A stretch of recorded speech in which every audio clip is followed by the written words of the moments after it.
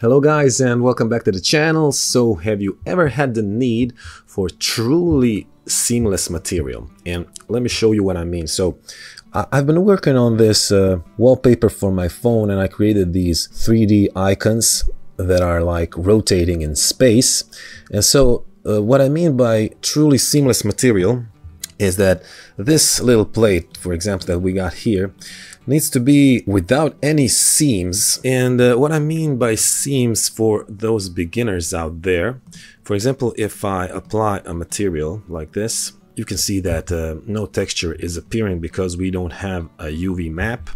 So let's just do the simplest of UV mapping.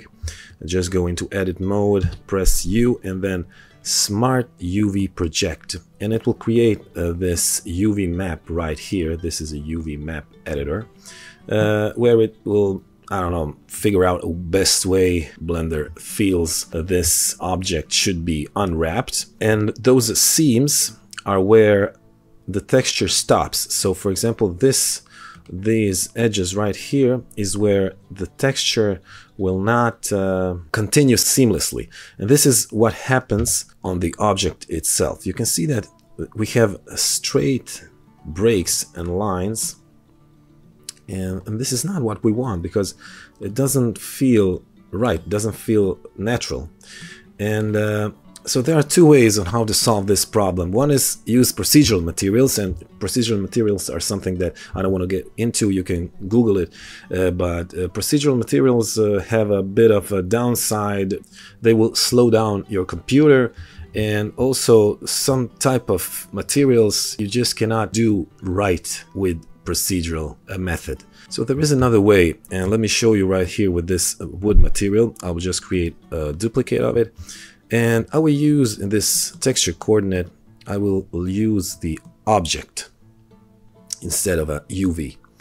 And what we got here now is some kind of a projection, and it is seamless, but as you can see, it's weird because the sides are just like projected from the top, and here we have weird artifacts. So we can use this box. And let me just mute these nodes here so we can see better what's going on. So now we have only the diffuse channel. And what does this box projection do? It will project like a box UV map onto the object. So imagine like this object is inside a box, and every face is facing up will get the projection from the top side of the cube. Every face facing in this direction will get this kind of projection, and this will also, you will notice, give us seams like here and also here, as you can see.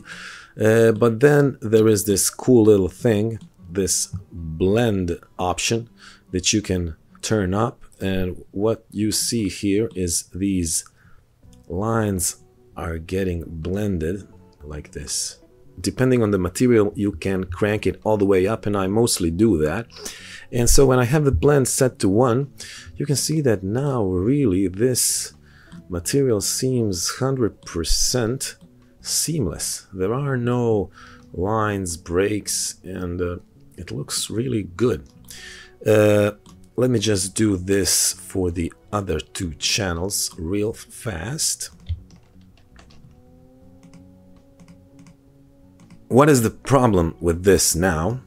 There is always a downside, of course, is when you move these objects that are object-oriented into space. And here's what happens. You see that the texture is staying in place, but the object moves, and this is not obviously something that would happen in real life.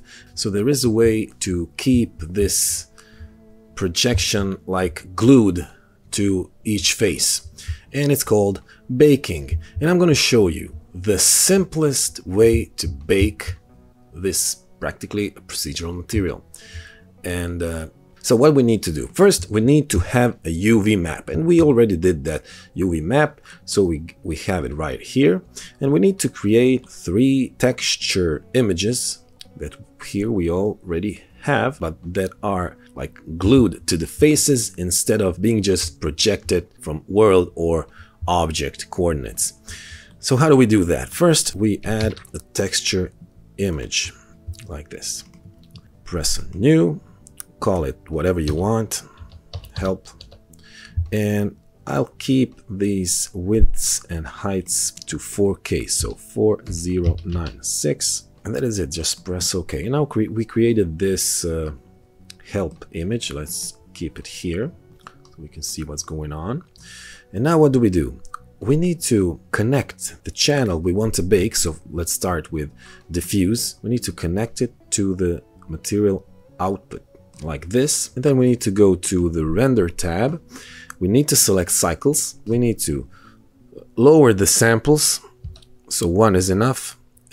For baking, it will just be faster, and remember to put it back to the default value when you start your render. And we need to go down here under bake, and we need to change this bake type to emit, and this is very important. And there's nothing else you need to do here anymore, but you need to select this node, this image texture node. This means that when we start baking, it's going to be baking our texture to this help image texture. So let's just press bake and see what happens. And there it is. It baked our texture onto our faces in the UV map. Now we need to save this image.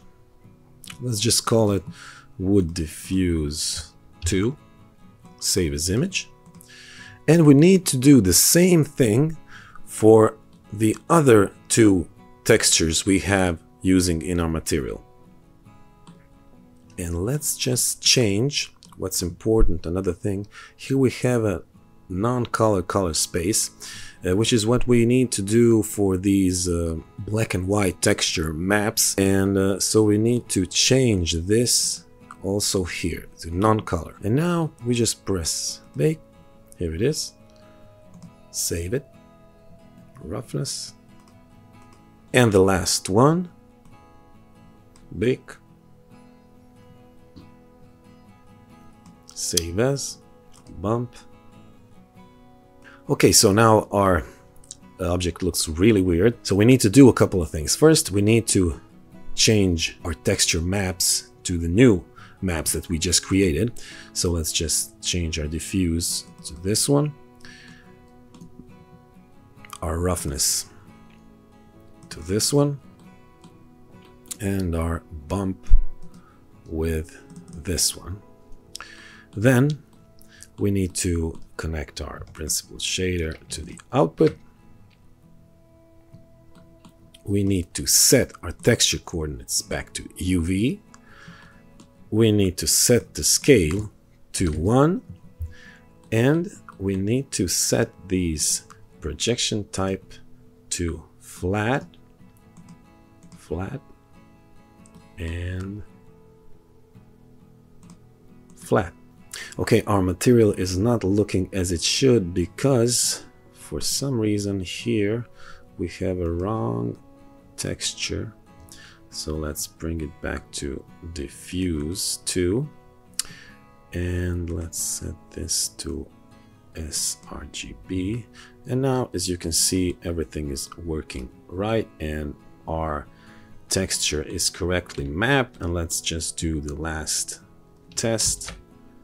As you can see, now the texture is standing in its place and everything is fine.